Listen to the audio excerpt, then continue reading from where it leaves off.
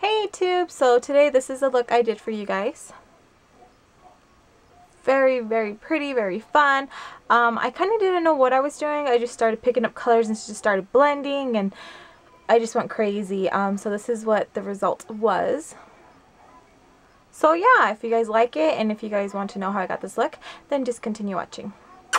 Oh, don't forget to thumbs it up if you like it. So right here I'm just applying a base so that my eyeshadows stick and so that the colors come up more vibrant, and I just blend it in with my finger, and yeah, so that's what I'm doing.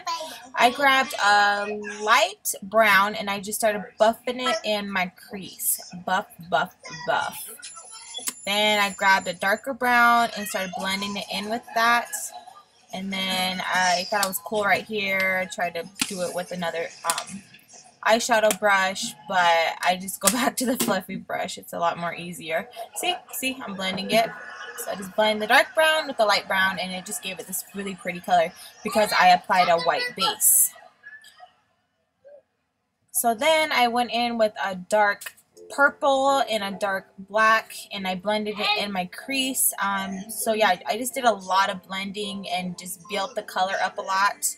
And right here I'm just putting some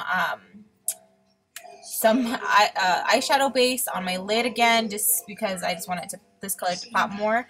And I'm just applying a white eyeshadow right on top of it, just so that it stands out more, and this step really helps. And then after that, I'm just buffing in the other browns together just so it blends very well and just so it looks very pretty. You don't want something just that doesn't blend and just blah, just there. You want everything to look good and blend together. So yeah, just blend, blend, blend.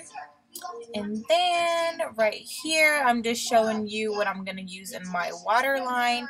It's a Milani glitter eye pencil. And yeah, so this is the finished look. I hope you guys enjoy. I'm sorry that I didn't show you what products that I used. I was kind of winging it, to be honest. And yeah, but I love you guys and thank you so much for watching. And I should be doing a video soon. Leave a comment down below what you guys want to see. And yeah, I love doing requests.